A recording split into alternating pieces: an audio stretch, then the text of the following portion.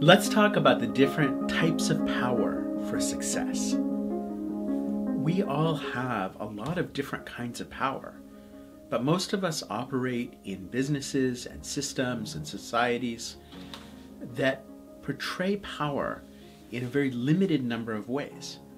The number of likes you get on a post, or your salary, or your social status, or the size of your office. These are all external signs of a particular type of power.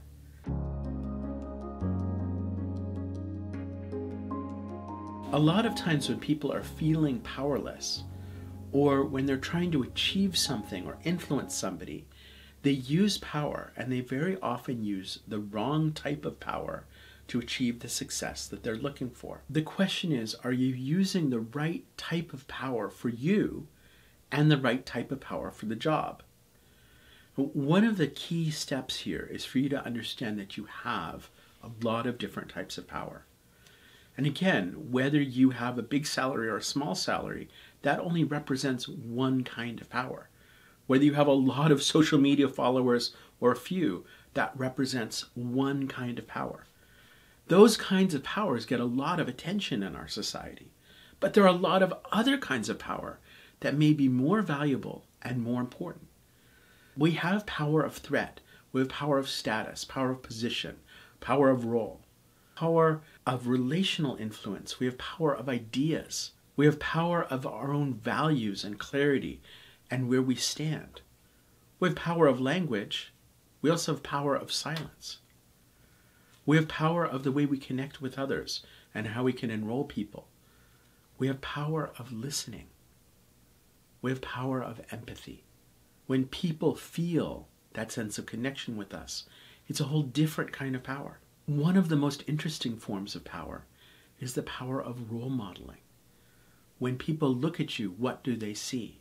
How do they see you showing up? And do they say, I want to try that out too?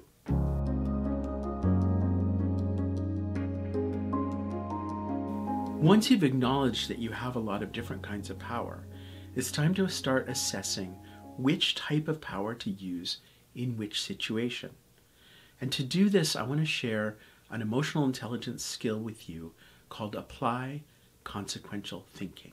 One of the basic principles of applying consequential thinking is that every choice has pros and cons. Every choice has costs and benefits, upsides and downsides.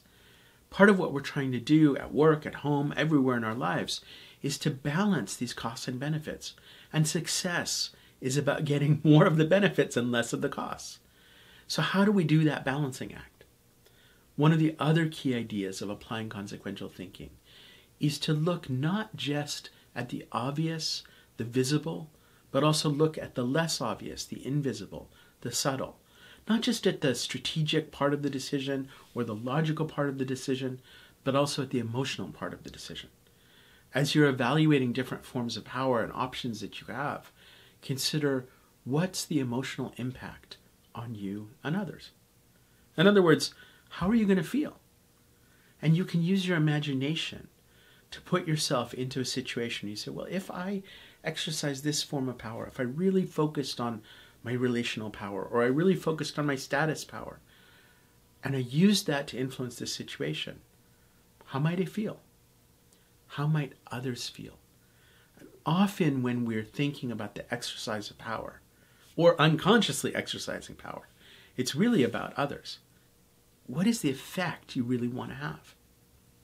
Another part of applying consequential thinking is balancing the short term and long term. So as you think about moving forward with a particular form of power, what's the cumulative effect? If you really work on building up those social media followers, I want to be an influencer. Okay, so what's the long-term effect going to be on you and others? Yeah, I might feel this particular way next week, next month. What happens a year, 2, 3, 4, 5, 20 years later? What is the lasting effect for you? And how does that align with the success that you really want to create in your life? When we start committing to develop a certain form of power, we're like building up this power base. It could be building up an army for a particular form of power. Could be building up social media likes for another type of power. It could be building up friends for a different type of power. We're going to accumulate power. And as we accumulate power, there is a cost.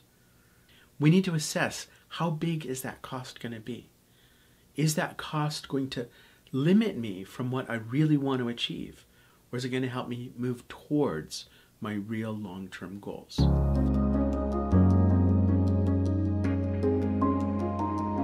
So, bottom line, you have a lot of different forms of power. Assess the type of power that you're using by applying consequential thinking and evaluating the costs and benefits of that type of power to help you move towards the success that you're trying to achieve. As you start experimenting with different types of power that you have and building those up, I'd love to know how it works for you. So share in the comments and check out our other videos to find more tips about leadership and life.